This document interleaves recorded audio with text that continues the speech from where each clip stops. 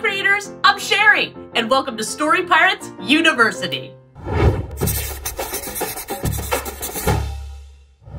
Some stories don't just have one main character.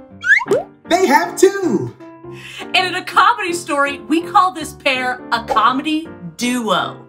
They can be best friends, work partners, or even strangers. But most importantly, this pair needs to be as different as can be. But Sherry, putting very different characters together could cause funny frustrations and silly misunderstandings, which sounds like a lot of fun.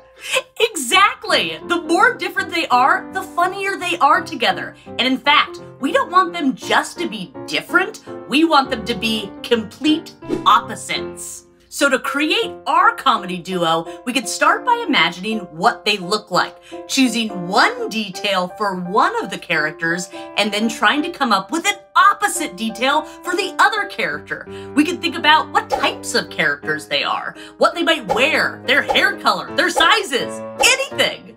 This one's a woodchuck. Ooh, that one's a park ranger. Oh, she has short, spiky fur. He has long, flowing hair.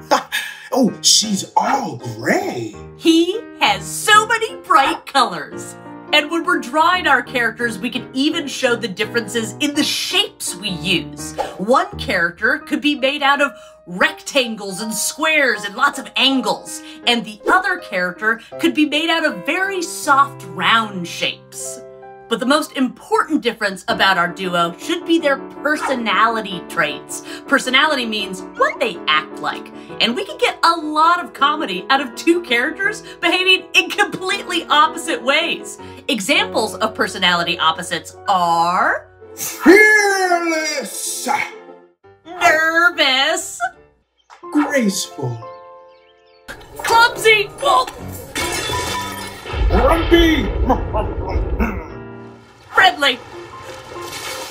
And we could really show off these personality differences during the story, when our characters come together to try to solve a shared problem. Like, what if there were a potato chip twister heading towards the forest? I bet Tronk the grumpy woodchuck wouldn't want to save anybody but herself. Really? Because I bet Bubs, the friendly park ranger, would try to save Tronk. And I bet he would also try to make friends with the twister. You know, just try to stop it.